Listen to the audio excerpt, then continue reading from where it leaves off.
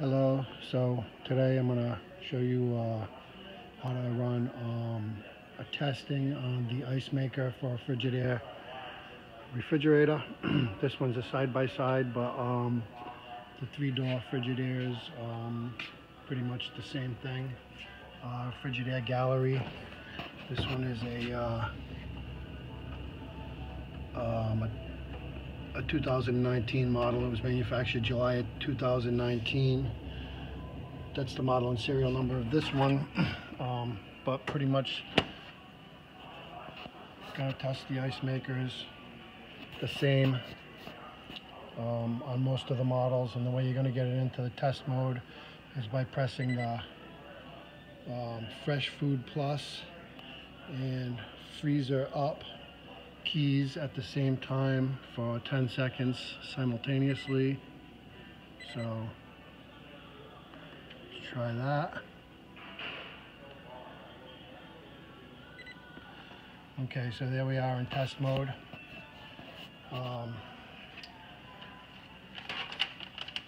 Basically just 3 tests that we're gonna concentrate on. We're gonna start off with the first test, which is test number 52.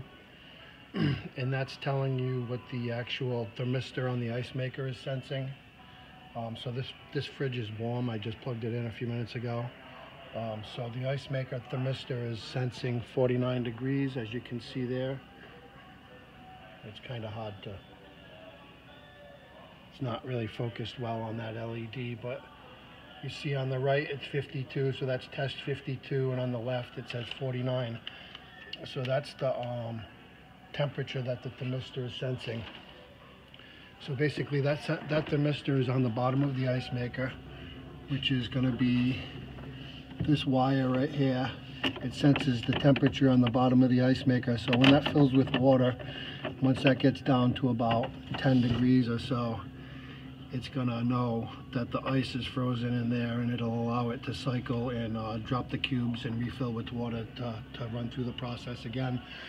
So basically, if your refrigerator is 0 degrees and you do a thermistor test on here and you're reading 49 degrees, you know that your Icemaker thermistor is bad. And at that point, just change the Icemaker. So we're going to cycle through this. There's only 3 tests here I'm going to show you. So you just use the Fresh Food Plus to advance to the next test. So that's going to be test number 55, which that'll activate your water valve to fill water into the Icemaker. Before we do that, though, you always should probably do test 58. If you have ice in your Icemaker, you want to eject those cubes out of there before you fill it with water, otherwise you'll have water spilling all over. So test 58 activates automatically. You can see the Icemaker running through its cycle. If there was cubes in there, they would have fallen. The arm drops down. Icemaker twists. At this point, the cubes would have ejected out of there, and then it goes back to its home position. So now we can go back to 55.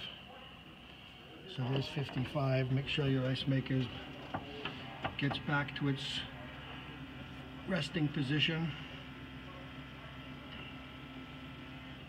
from the previous test.